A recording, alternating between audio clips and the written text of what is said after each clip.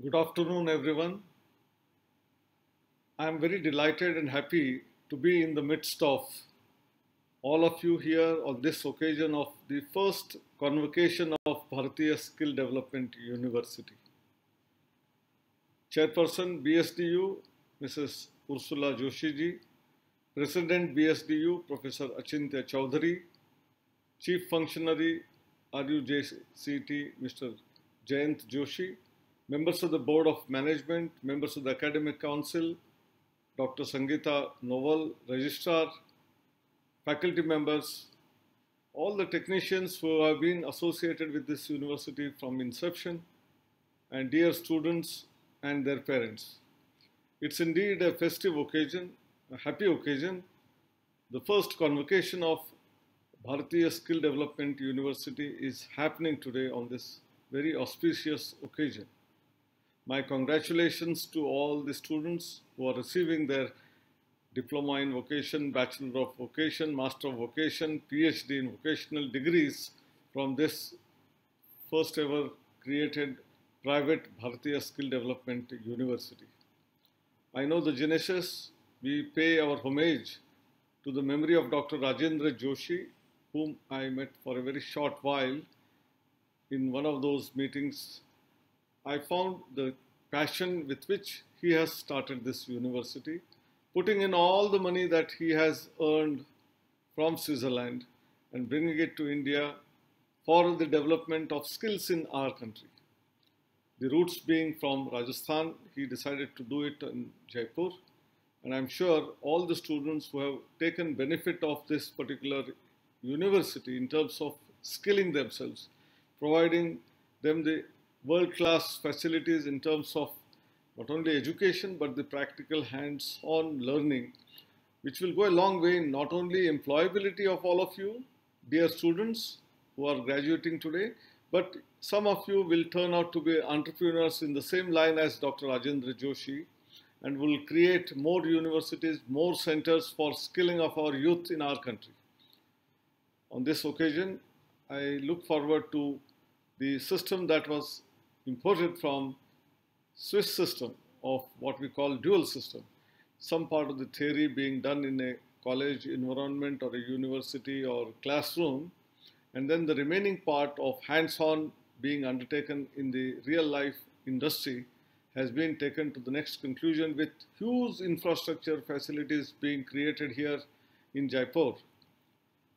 I'm sure many universities who have started around the same time and much later all will take a cue from out of this exercise, the experience that this university has been able to learn and take to the next level of not only skilling, a lot of research and development, a lot of entrepreneurship abilities being developed in terms of creating incubators on the campus whereby students get an opportunity to become businessmen or creating their own startups. This is what the nation is looking for. Today we are at a crossroads. We have just completed the cycle of pandemic. Unfortunately, this has come about 100 years later. Dr. Rajendra Joshi was also unfortunately not here because of the same reason. We need to rededicate ourselves that it is not only skills in terms of manufacturing, but also in terms of medical industry. He was himself from a pharma background. So how we can create new drugs, how drug delivery systems can be created, which will help our people, patients from remote areas like rural areas, tribal areas. I think that is another area which needs to be addressed in terms of skilling. Our skill sets in terms of art, craft, design, maybe music, dance, drama is also equally important. It is not just manufacturing skills or assembly skills or what we call the marketing skills, which are also equally important, but all variety of skills. And our nation is known for, अब जब सब जानते हैं 64 कलाओं के बारे में हम बात करते हैं, there are 64 skill sets, and how each one of them can be imparted in a university system of this nature with lot of vertical mobility, horizontal mobility.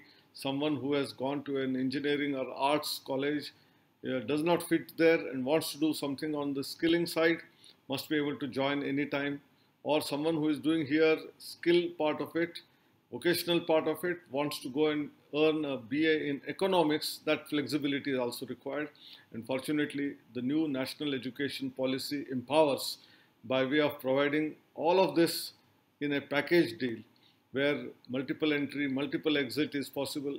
A student, whatever he wants to learn or she wants to learn, the choice is that of the student. And how we can provide this education at a very affordable cost.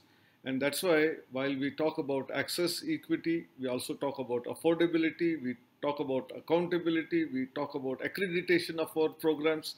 So the new national education policy with all its phenomena is going to really enrich our education system and will be best amongst all the countries of the world. We look forward to that day where every student who is entering into the higher education sector, forget about that, even in the school sector from the high school onwards, will have ample opportunities to get themselves skilled and become employable. And most important part is this particular skilling right from school time will entertain the families in terms of what is required to be done in the future, but they will also learn the lessons of dignity of labor.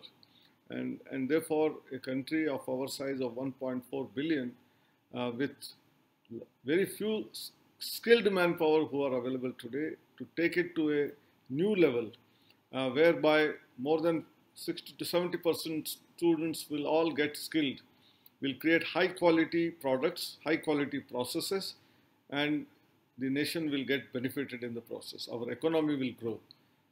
Large number of jobs will get created. And the whole world will look forward for India as the destination for manufacturing or any other services for that matter. With these few words, I once again congratulate all the graduating students, the hard work that the teachers and faculty of this institution have put in, the parents who have sent you for getting this high quality education. My pranams, namaskar, greetings to all of you, and my best wishes for all of you to excel. Jai Hind, Namaskar.